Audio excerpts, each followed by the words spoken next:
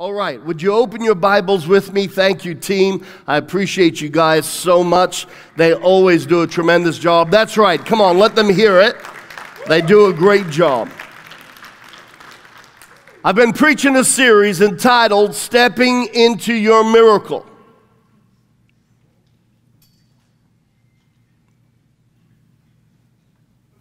Last week I preached, Whose Face Do You See? My text was Hebrews 11:27, and it was talking about Moses, and it says, by faith he left Egypt, not fearing the king's anger, but he persevered. What did Moses persevere? He persevered with 3 million people grumpy in the middle of the desert. He persevered that even though they had lack of education, he believed God to be their sustenance in every way.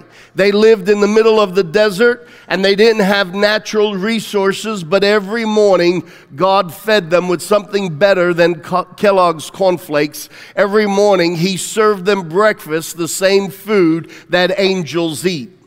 That's what the Bible says. Manna from heaven is food that angels eat. He fed them every morning. In the middle of a desert, he gave them shade during the day, and he gave them warmth during the cold desert nights. The Bible also says that every evening he brought them fresh meat. Quail. Quail, they say, is one of the exotic foods of kings. You could live in natural circumstances that are like a desert, but God says that he will prepare a banquet table for us even in the face of our enemies. And here they were. Moses persevered. He saw quail on his table every evening. Fresh kill, fresh meat, fresh delicacies. Morning and evening, he saw the resources of God. It says their sandals never wore out. It says that if they got bit by a snake, anyone who looked onto Moses' staff with faith was instantly healed.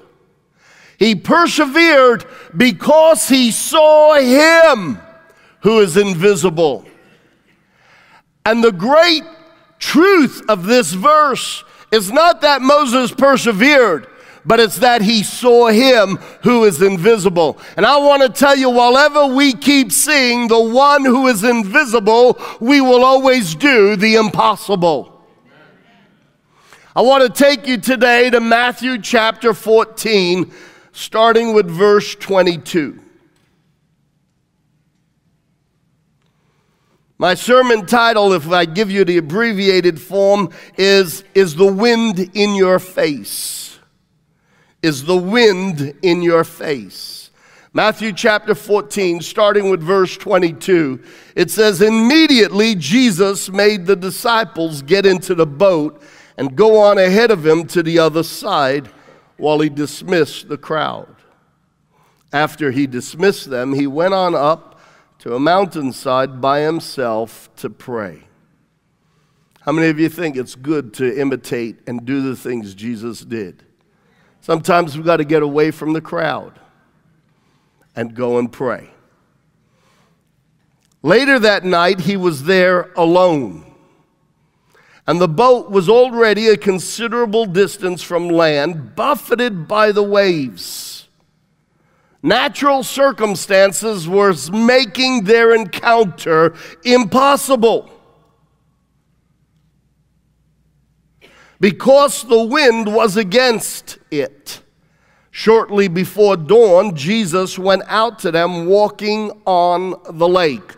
The boat was already a considerable distance because the wind was blowing against it, making it impossible for the two to come together. I love this very fact.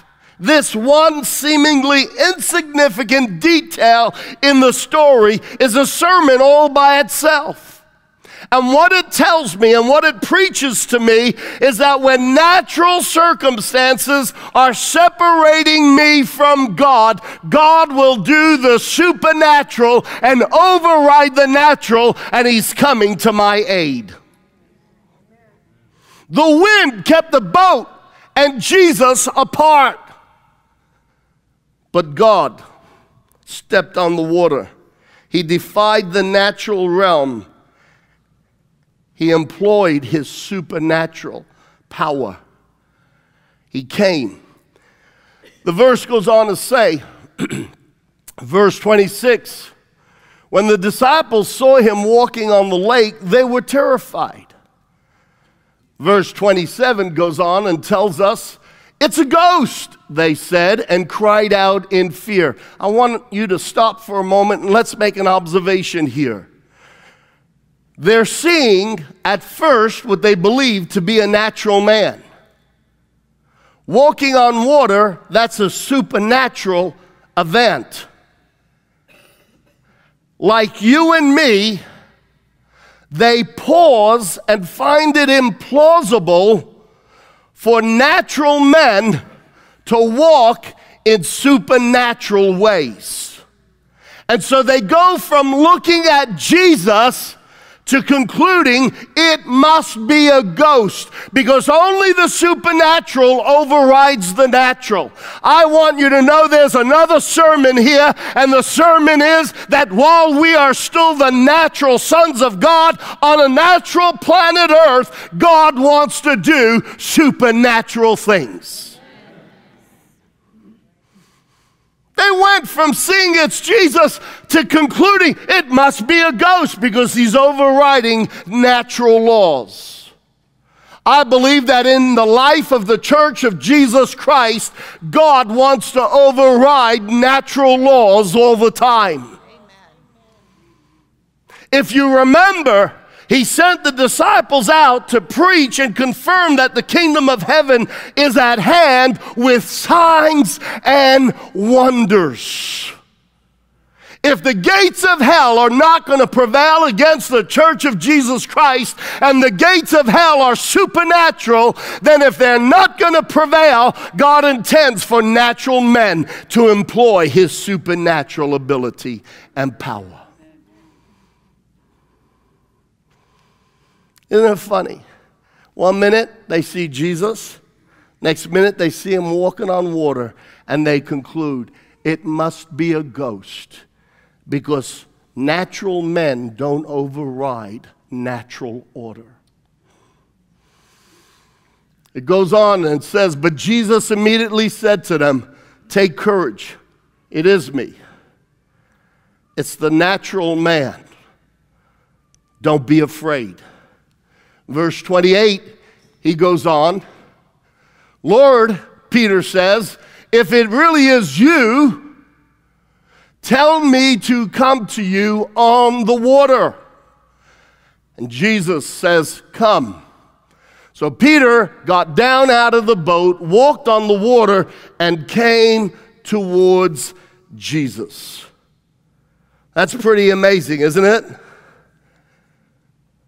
Now, a second natural man is defying natural order and natural laws. Peter says, if it's really you, tell me to come. And the word of the Lord is, come. It's really me. So Peter gets out of the boat, he walks on the water, he comes towards Jesus, but when he saw the wind,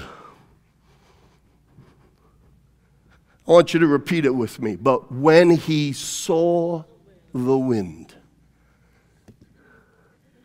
Last week I asked you, whose face do you see? Moses didn't see Pharaoh. He saw God. Here's Peter. The word of the Lord came to him. Do you know the word of the Lord always reveals the will of God? Peter says to God in the flesh, yet very flesh at the moment, he says, Jesus, if it is you, bid me to come. And God in the flesh says, come. Now we have on one hand, Peter has the word of God in his hand. And he starts to walk on the water because he's trusting the word of God he just heard. And many of us start out in faith trusting the Word of God. But it was fresh in Peter's ears. Come. He didn't have time to savor it. He didn't have time to mull over it. He didn't have time to hide this in his heart. The Word was fresh in his ears, but I dare say it wasn't in his heart. And you say, well, how can you say that? What audacity? What authority do you have to say it wasn't in his heart? And I'll tell you that he didn't have it in his heart. He had it in his ears, because the minute he saw the wind, he was afraid. When the Word of God is hidden in your heart, fear can't easily replace it. You can know the Word, you can hear the Word, you can repeat the Word, but the reality and the truth and the power of that Word, the full implication of that Word, needs to be hidden in your heart. And so here's Peter. One minute he's looking at Jesus, talking to Jesus, and it says that he's walking towards him. As he's walking towards him, he's seeing the face of Jesus, but he's feeling the wind in his face. And he looks at the wind, and he looks at the waves, and he starts to sink. Whose face are you looking in? If you look into the face of natural circumstances, you will lose sight of the face of God. Moses persevered in the wilderness because he kept seeing the face of God. He kept seeing the character of God. Miles and miles and miles of nothing but sand blowing in the wind. But he persevered because he saw the face of God. Here's Peter starting to step out in the supernatural. Here's Peter rising up like a son of God. Here's Peter finally acting out the things that Jesus would later say, and that is, the things I have done you will do also, and greater. Why isn't there a greater cry in the church that rises up and says, how come I'm not seeing greater things than Jesus did? It's a religious spirit that numbs our brains, and we just conclude and stifle all questions by concluding, well, he was God in the flesh.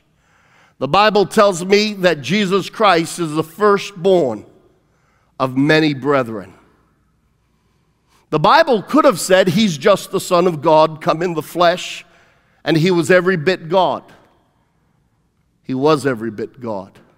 But when he came as a man, he came as the firstborn of many brethren, because he's the pattern of what the sons of God are supposed to look like. That's why he could say, what I've done, you can do also. What I do, you can do also, and greater. That's why when Peter says, if you're walking on the water and it's really you, bid me to come, he says, come. But you will slip from the supernatural to the natural if your mind is on the natural realm. Whose face do you see? Peter saw the face of natural circumstances.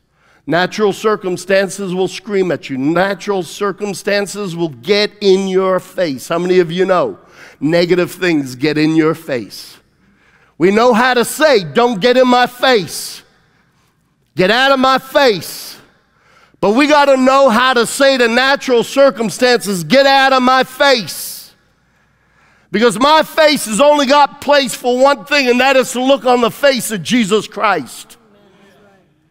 If I see and say what the natural is showing, the natural will always be Lord over my circumstance. But if I see and say what the Lord is saying, the supernatural will always be Lord over my circumstance. Here's Peter. He's got the Word of God under his arm, and 1 minute he's running. Whoa, brother, am I going to tell the boys about this? Here I am. I'm walking on water. This is great. This is exciting. Come on. You know Peter's personality was impetuous. You know Peter was that kind of a guy. He was an A-type personality, or as we say in the DIS system, he was a D all the way. Here's Peter. The other guys are still in the boat. Man, am I going to tease them? Puff. Wind in his face. And he stops looking at God. And he's looking at the face of natural circumstances. He starts to sink. He cries out, Lord, save me. Immediately Jesus reaches out his hand and he caught him. And he says, you of little faith, why did you doubt? You of little faith, why did you doubt? I remember one time back in Australia, I was overseeing 12 churches, had the largest geographical area in the movement, and one of the largest number of churches for an overseer. We put on a conference in our little church. We had over 300 delegates come. That was more people than I had in my church. That was like 2 times the size of my church at that point. And I got all the cooks in the church, some who were accustomed to catering.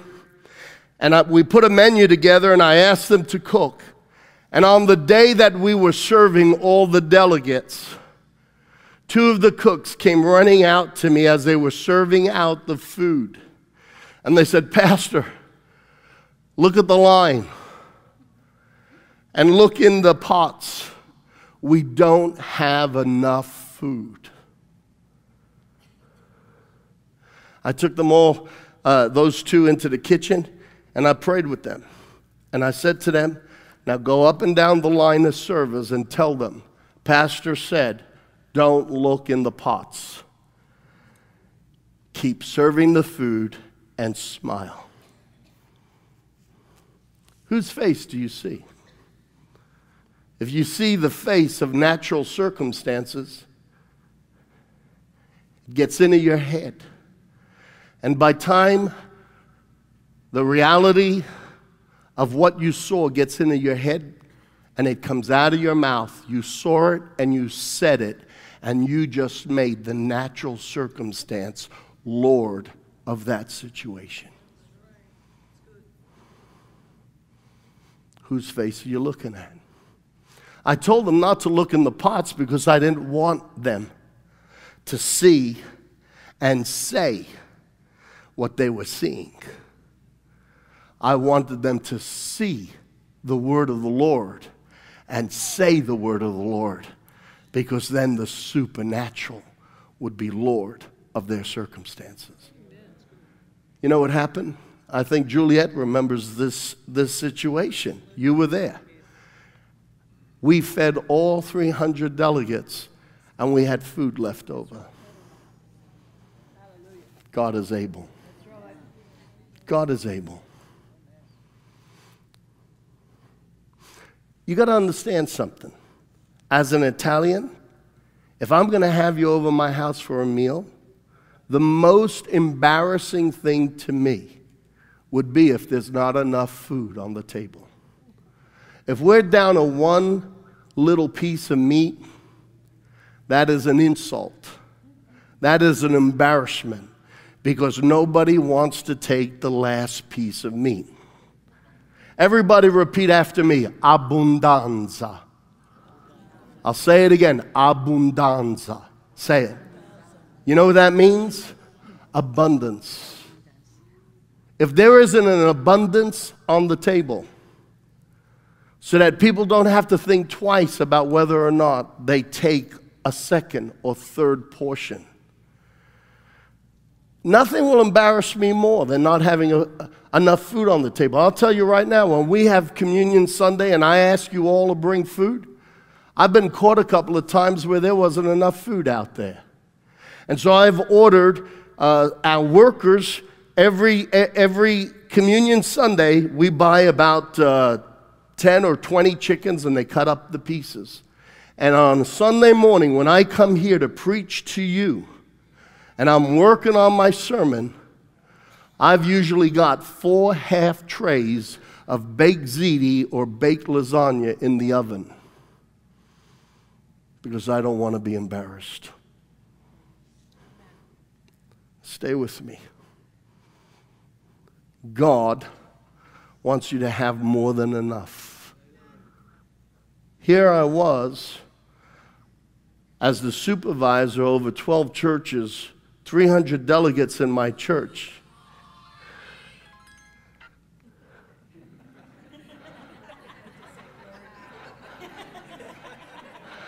Good morning, Lord. Supervisor of 12 churches and 300 delegates in my church. The worst thing that could happen is me not have enough. And they were paying for the privilege of the food. You know something as insignificant as that? God was happy to reach into his natural, supernatural resources. I say natural, supernatural resources because it's natural for God to be supernatural. Hello? If I'm going to walk with God, then it's natural to expect supernatural things. We want to believe in a supernatural God, and then everything else about it is all natural. No. God wants to walk with us in a supernatural way. Somebody say amen. Can I very quickly conclude here and just make a couple of observations? It's interesting that Peter says, if it's you, bid me to come. God says, it's me. God was saying, it's my will. Peter had the fresh word of the Lord. It was still in his ears, but it wasn't in his heart. You got to get the word of God in your heart, because when the word of God is in your heart, the wind of the world could be in your face, but it's not going to deter you.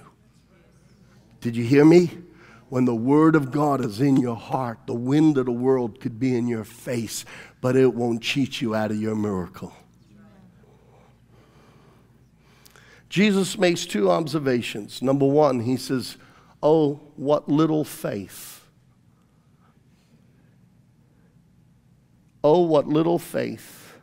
Why did you doubt? 2 observations. Peter, you had little faith. And number 2, you doubted. What is faith? If he had little faith, what is it? Hebrews 11:1. Faith is confidence in what we're hoping for. It's the assurance. It's the absolute assurance about what we do not see. Faith will elevate us from the natural realm to the supernatural realm. Watch. Faith is absolute assurance about what we do not see. What I see is the natural. If I can have absolute conviction about what I do not see, faith took me from the natural to the supernatural. The Amplified Bible says it this way: faith is the assurance, the title deed. You got ownership of this thing, man. Emotionally, you took ownership of it. Faith is when emotionally you got the title deed. You have the confirmation of the things you once hoped for. They are divinely guaranteed. It is the evidence of things not seen. I've got the evidence. It is the conviction of their reality. Faith comprehends as fact what cannot be experienced by the physical senses. Jesus said you only had a little bit of that stuff.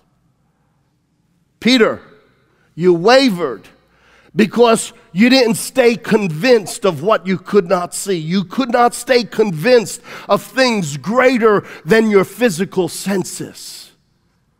And when we have little faith, the natural circumstances of life will dominate us. Listen to me. You might say, hey, why all the importance on miracles? Miracles happen all the time, and sometimes they come out of the belly of hell. I thank God for doctors. For 1 minute I could be fine, and the next minute a doctor gives me a verdict, and the minute I come into agreement with his verdict, I've got arthritis for the rest of my life. I've got sickness for the rest of my life. All the medical records proved I had Hashimoto's disease. You know what Hashimoto's disease is? It's like an arthritis that travels from joint to joint. I was working in my brother's warehouse when I had left Australia, left my ministry position, and I'm lifting boxes out of the big containers, the tractor trailers, and I'm stacking them in aisles in the warehouse. And suddenly, Hashimoto's disease would grip this elbow, and I'd drop a mag wheel. Each wheel was worth several $100s. It would be in my knees. It would travel to my wrist, all different parts, Hashimoto's disease. And I battled with the natural evidence of it for months until finally one day, you see, I heard what the doctor said, and I confessed what the doctor said. And when I confessed it, I took ownership. I got the title deed. They did the medical tests. It's in my blood. They showed me it's in my blood. There's the research. I had faith that what he said was right. Until I got angry and I came to my senses and I said, if it's Hashimoto's disease, I'm giving it back to Hashimoto.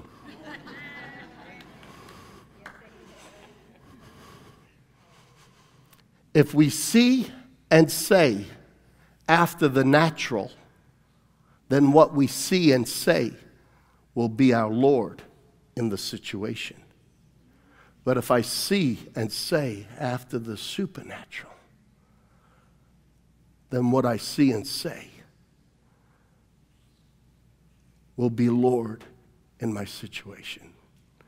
Jesus said, Peter, too little of this stuff. Too little of this. You didn't have enough of that emotional ownership of the fact that you're walking on water. He says, O ye of little faith, why did you doubt? Doubt? James chapter 1 says, but when you ask, you must believe and not doubt. When you ask, Peter said, can I come? Jesus said, yes. Can I be healed? By his stripes, you're already healed. God, do you want to heal me from Hashimoto's disease? I've gotten to the point I don't even have to ask that question. By his stripes, you are healed. That's the beginning and the end of it.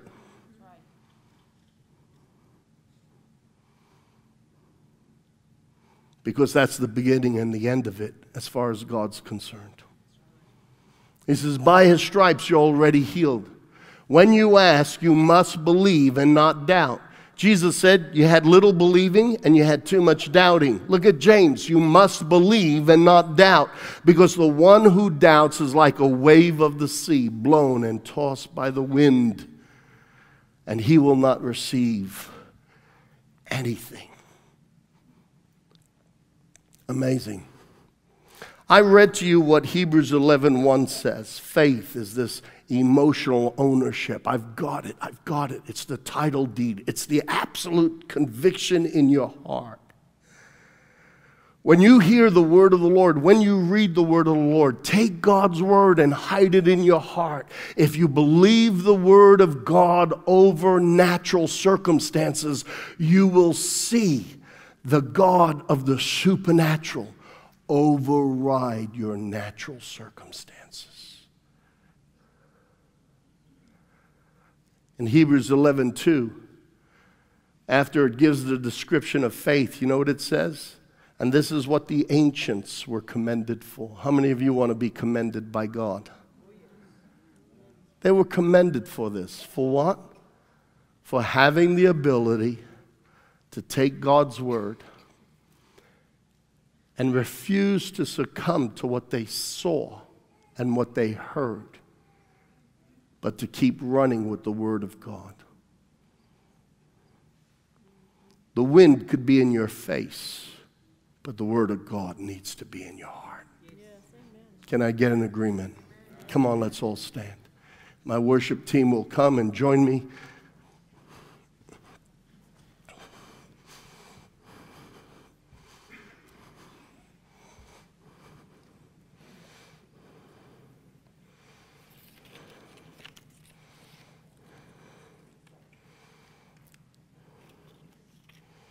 Thank you, Jesus.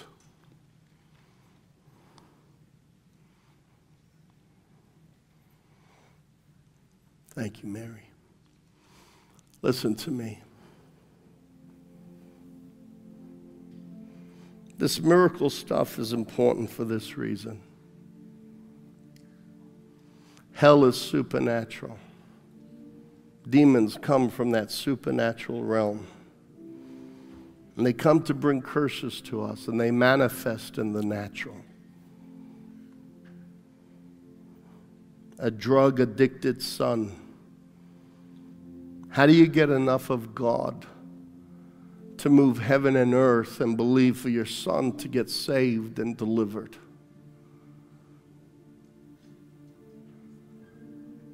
An alcoholic problem that you've struggled with. Your daddy was an alcoholic, and you see his face in front of your face. You hear the words over and over again, you'll be like your father, you're just like your father. Why is the miraculous important? Because without God's miraculous intervention, the supernatural of hell will continue to override the affairs of natural men. Jesus Christ said, I have come to give you life and life more abundantly. He had the keys of hell and death. He wants to come to the handcuffs that hell put on you and put the keys in and go click, click, and let the handcuffs crash to the ground.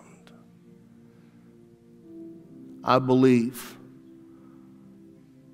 that the gates of hell won't prevail against the church.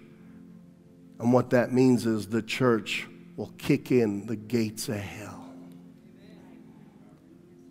The supernatural of God, of Jesus Christ, of the Holy Spirit, is greater in us than the supernatural manifestations of hell that are in this world. I believe God cares about you, and He cares about me enough that if there isn't enough food on the table and we're doing our due diligence, give us this day our daily bread, will move the hand of heaven to provide food on earth.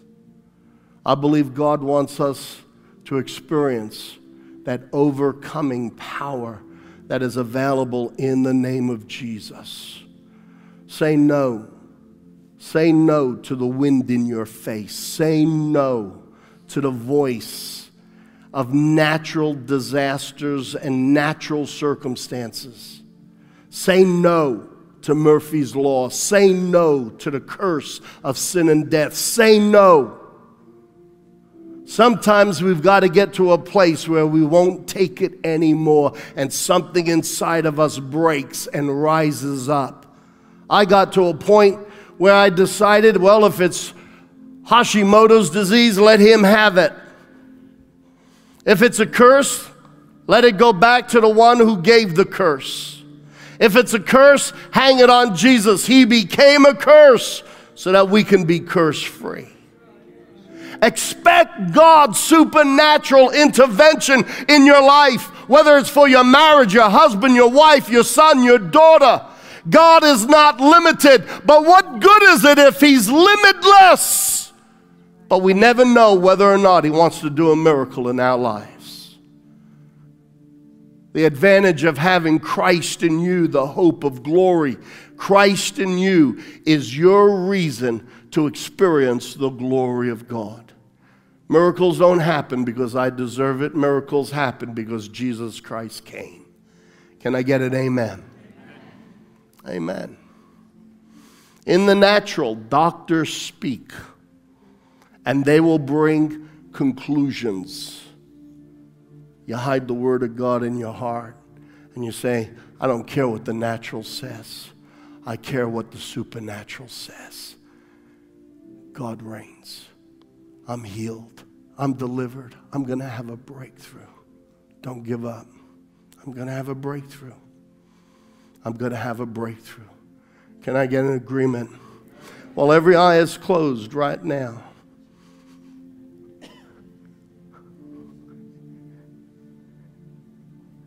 the number one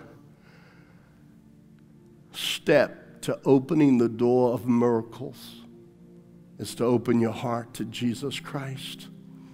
And if you have never asked Jesus Christ in your heart, then friend, before you leave this place today and have a great day, the best thing you can do is to ask the Son of God to come into your life. With Him inside of you, miracles can't help but happen. The Bible says we've all sinned. The Bible says we've all made mistakes. The Bible says we're all stubborn, we get rebellious, we do things wrong. Sometimes intentionally and sometimes not intentionally. But the truth is we all sin. But there's only one person who can save us from that puddle of sin, and His name is Jesus. Before I close, the pastors are going to start making their way down the front. The pastors and their wives, they're going to be available to pray for you. We're going to close in a moment with a song, and we're going to release you to go or to come out the front and worship. But if you have never asked Jesus Christ in your heart, or you need to get right with God, while every eye remains closed, I want you to be a person of conviction enough to raise your hand and say, that's me, Pastor. Come on. Say yes to Jesus. Thank you, sir. I see your hand up the back. You can put it down. Who else? Put your hand up and say, I want to accept Jesus Christ. I need Jesus Christ in my heart today. I need, thank you, sir. I see that hand. You can put it down. God bless you. So proud of you. Come on. Others here need to accept Jesus. I am not going to be afraid about the most powerful thing. I'm not going to be timid about calling people to the one thing that can set them free, and that is a relationship with the Son of God. If there's anyone else, come on, put your hand up right now. I want to pray with you before you leave this place. Any others? Would you quickly turn and quietly turn to somebody next to you? Very respectfully, ask them, do you know Jesus? Those of you that raised your hand, I'm coming down. Come and meet me. I want to pray with you.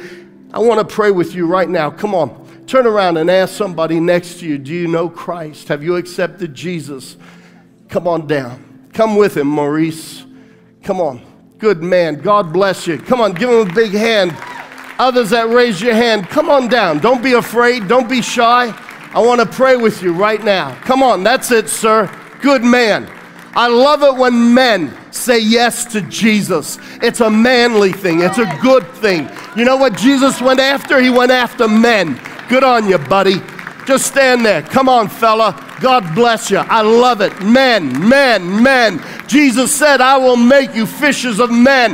This isn't a girly thing. This isn't an old lady thing. It's something for all of humanity. We were broken. We were lost. But Jesus has come to be the firstborn of many brethren. He has come to set us free.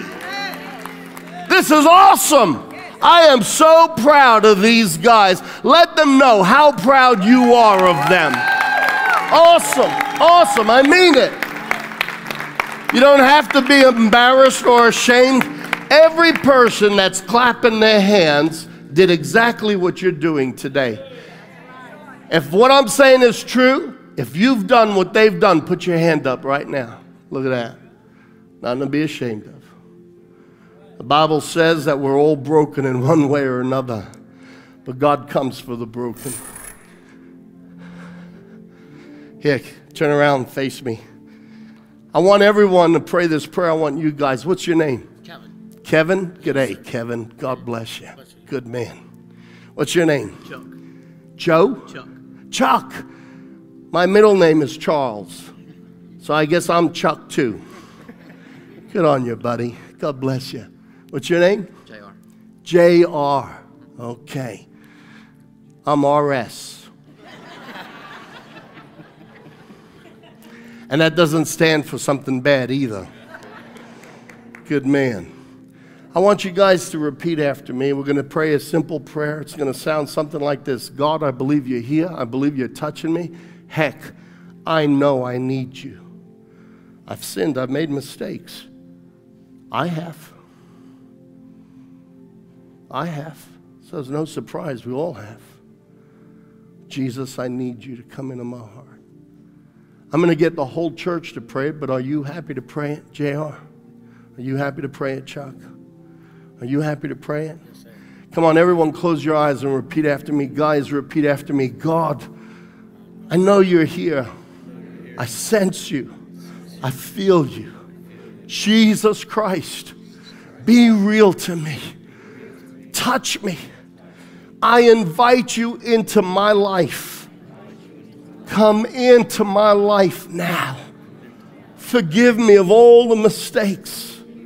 Forgive me for all of my sin. I need your divine presence. I need your life in my life. And Jesus Christ, I accept you now as my Lord and Savior. I receive you just as you received me. I open my spirit to you. Come in. I open my spirit. Come in. Amen. Now, Father, in the name of Jesus, you've given me authority in heaven and earth.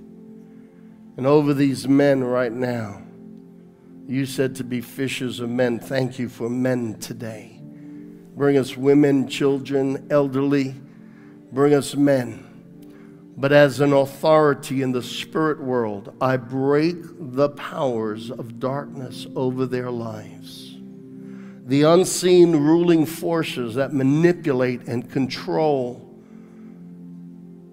I break them in the name of Jesus Christ. I command everything from hell to back off as I cover these men in the blood of Jesus Christ. The blood sanctifies and sets us free. I rip them out of the kingdom of darkness by this declaration today. Today, by the blood of Jesus, I thank you, Father. They are coming into your kingdom and into your family. I thank you today. Their sins are forgiven and the power of darkness is broken.